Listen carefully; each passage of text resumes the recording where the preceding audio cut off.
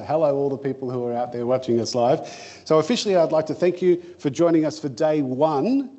This is day one of 4 days, believe it or not. This has been a mammoth undertaking. So join us for day one of the 2024 Adobe Educators Conference being hosted live at RMIT on the 30th of September.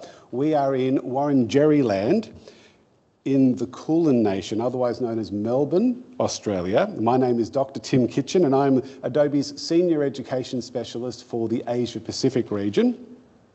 And I would like to introduce you to Professor Simone White, the Dean of the School of Education at RMIT, for our official conference opening and welcome.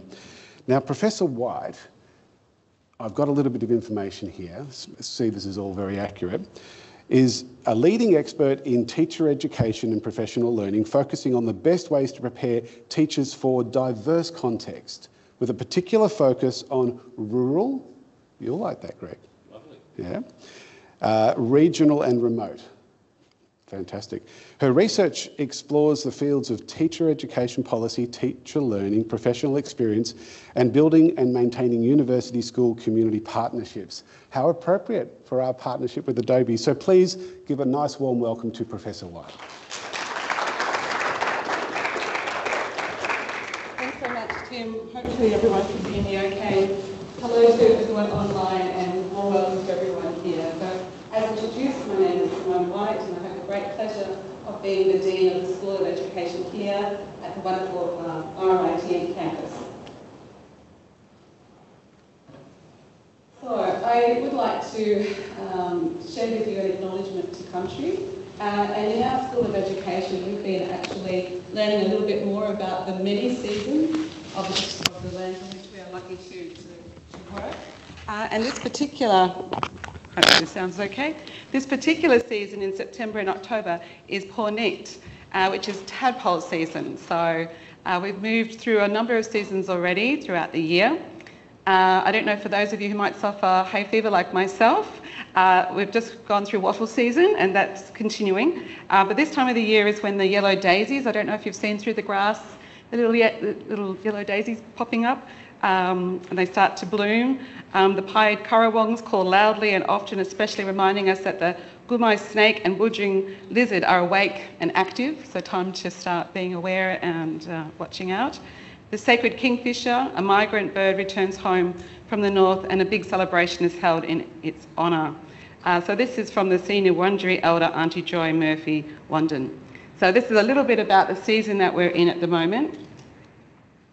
Also, for those of you who are here in person as such at our RMIT City campus, if you go just across behind is Bowen Lane and you just go one more little block, I suppose, next you'll come across Nagara Place.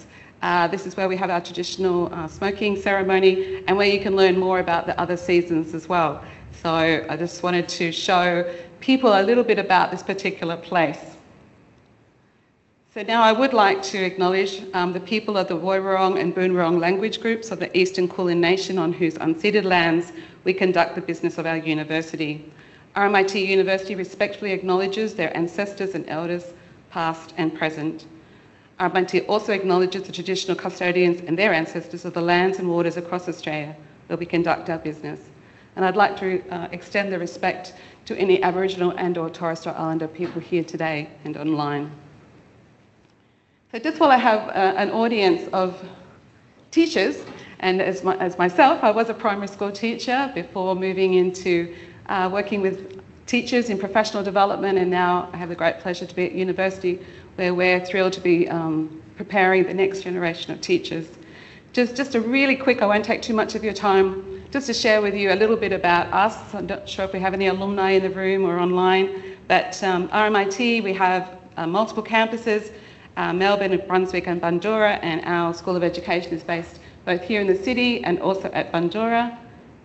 If you get a chance to have a look around, you might go up to see the library and some wonderful spaces of learning that we have. As many other schools of education across Australia, we have a really comprehensive program, and you'll see all of the different types of programs that we have, from our 4-year Bachelor of Education to our 2-year Master of Teaching, through our Master of Education, and of course our Doctor of Educational Philosophy. And one of the things that we're really priding ourselves in the School of Education is trying to meet the diverse workforce needs. In particular, we've just released a particular micro-credential that's been endorsed by the Victorian Institute of Teaching on casual relief teaching.